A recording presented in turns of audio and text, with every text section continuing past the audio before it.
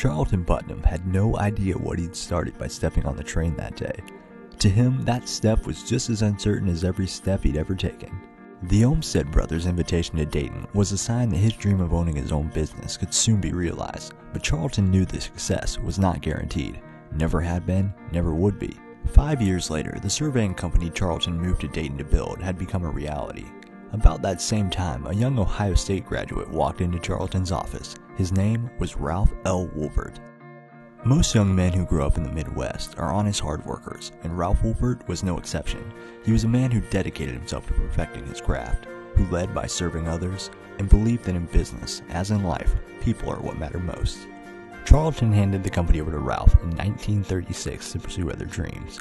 For the next 34 years, Ralph grew and diversified the firm's services and his people until he passed away in 1970.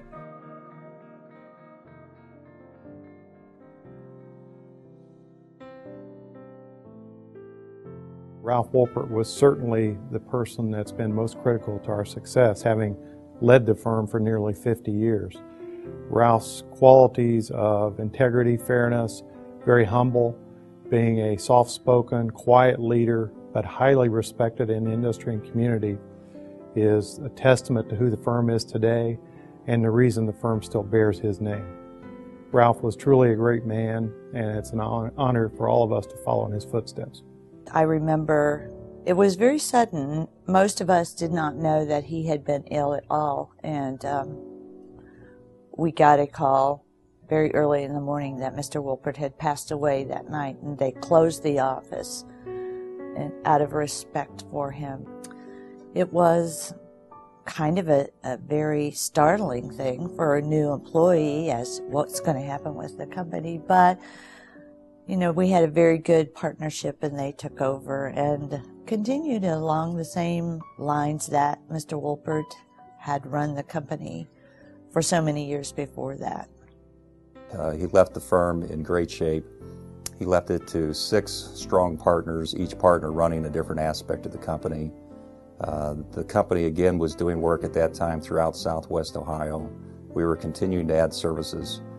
So I'm sure that Ralph, at the end of the day, met his personal and professional goals in life.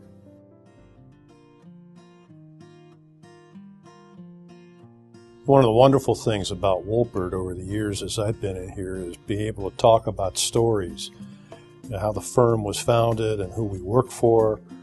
And there's probably 3 great entrepreneur inventors that grew up here in Dayton, Ohio, that we actually started working for. Dayton was considered and labeled a city of innovation.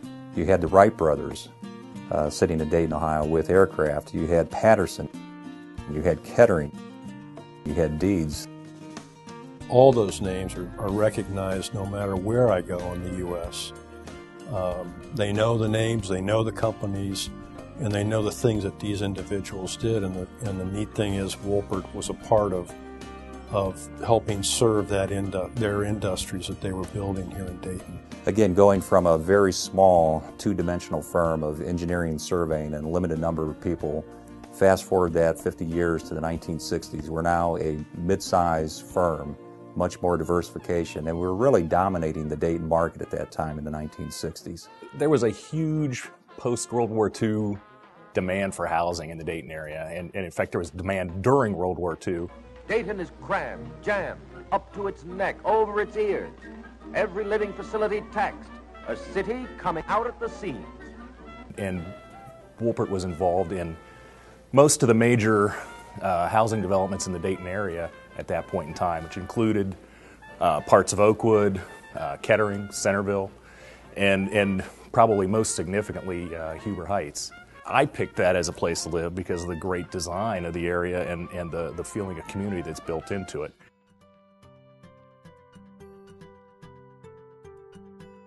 It's interesting and fun to look at our geographic expansion over the last 100 years. I'm sure day one with Charlton Putnam and Ralph Woolpert, it was probably quite challenging to do a project from the northern part of Montgomery County to the southern part of Montgomery County.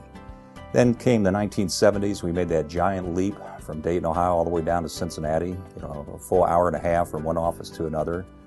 And then in the 80s, a lot of expansion that happened in the 80s, from opening up the Columbus office to growing throughout the Midwest, opening offices in Indiana, Illinois, Missouri, and then strategically carrying on to the Mid-Atlantic region, opening offices in North and South Carolina, Virginia, and then most recently in the Southeast, opening offices in Florida, Georgia, and now out west in Colorado. One of the things leading back to our presence here in South Florida was the development of the Miami-Dade Water and Sewer GIS back in 1996.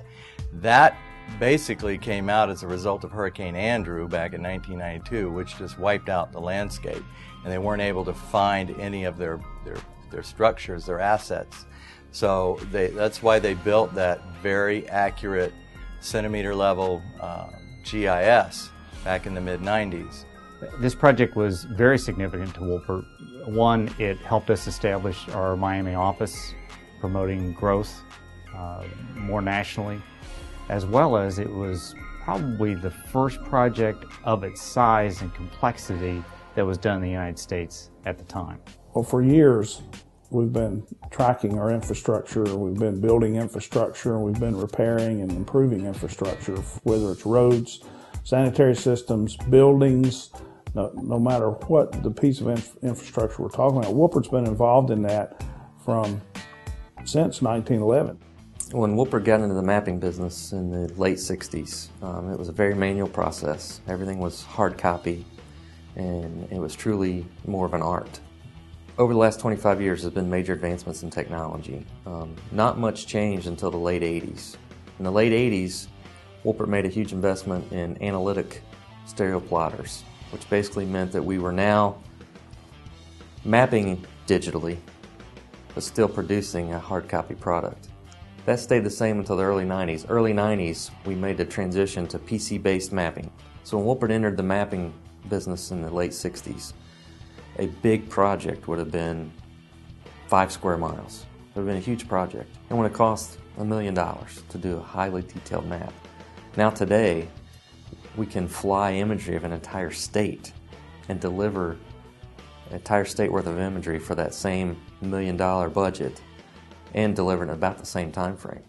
Well, Woolpert really moved into design as we know it today in the early 70s with the addition of planning, landscape architecture, ultimately architecture, and we've added support engineering disciplines. With that move, we began designing more parks, recreation. That really supplemented our private development work, moving into broader applications of commercial development, mixed-use developments, master plan communities.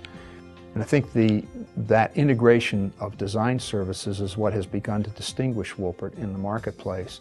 A good example of a project like that might be the Falls of the Ohio, which, even though it's a number of years old now, is sort of a precursor of where we think we're going in the future. It integrated our planning and design of cultural, historic resources, as well as architecture, landscape architecture, engineering, a number of different types of engineering to create a very special place that needed that integration of design. We got involved with working with the military back in the mid-'80s, and we're fortunate to be among the first into this new area. And really our focus then was master planning and photogrammetry. Since then it's grown significantly to all areas of the firm.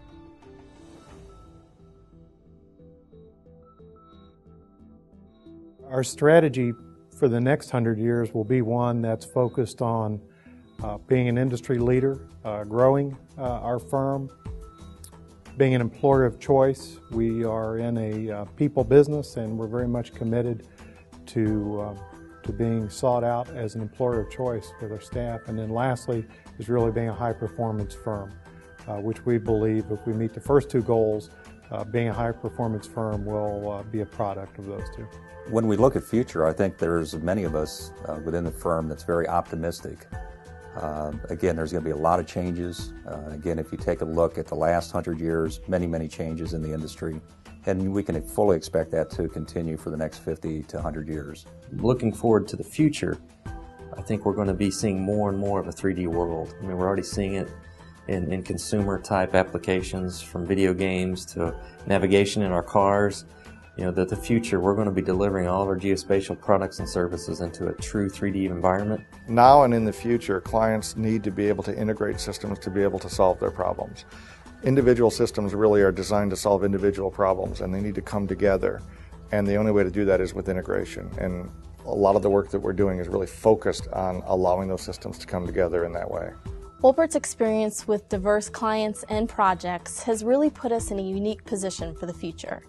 We have seen a great deal of public-private partnerships as well as integrated project delivery, and this helps us tackle large, complex projects. As Woolpert moves forward, the way we're going to have an international footprint is by leveraging the things that are unique to us in the U.S. and the things that they don't have internationally. We may see in the future more regional, neighborhood type treatment facilities with closed loop systems. We may see more reclaimed water use for various things like flushing commodes or irrigation and that type of thing. And we'll see more stormwater harvest and use for different purposes. Change detection, Woolpert, that's another big piece. Woolpert is focusing on that, we call it 4D, the fourth dimension. That is the dimension of time and the change between time. So we may have a data acquisition last year, and we're comparing and identifying changes in those two data sets from last year to this year. As we look to the future with the importance of sustainability, and that's economic as well as environmental and cultural in terms of serving people's needs, that integrated look at sustainability is a real strength that we're pursuing.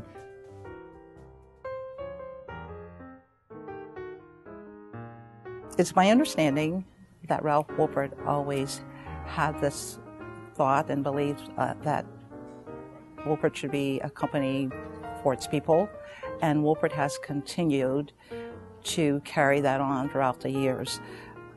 In my 26 years of being with Woolpert, I can say that that has always been the case. Employees are always first. Woolpert is a company of people. We've recognized that people will be the most important product that we can offer. Ralph Woolpert saw that many, many years ago when he tried to establish a culture of Woolpert being a professional services firm and recognizing that people were our greatest asset. Fulfilling the American dream and fulfilling the dream here at Woolpert, we've seen a pattern of dreams that have come true over the last 100 years. Again, if you go back to day one with Charlton Putnam relocating from New England to Ohio with his dream of creating and establishing a new engineering firm in Dayton, Ohio, he was successful. He was able to accomplish that dream. To Ralph Woolpert, to wanting to create a firm of people, to add additional partners to the company, to expand our work throughout Southwest Ohio. We have more dreams that are still yet to come true. We have an aggressive strategic plan that we're all working on, but there's nothing stopping us. There's absolutely nothing stopping us for success.